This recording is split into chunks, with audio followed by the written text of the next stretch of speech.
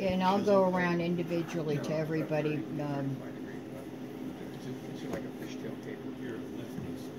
I'm a lefty, I'll try to. You hold this together with, and it right-handed would be with your left hand, with your thumb and your pointer finger.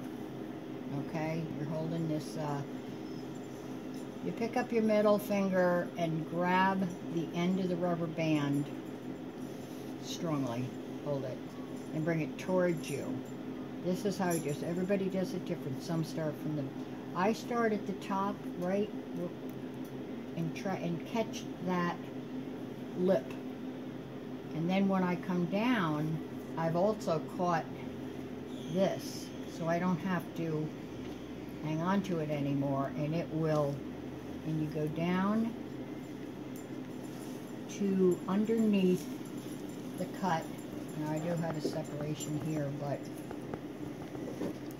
now here's the hard part. Once you get down to where you're done with the wrap,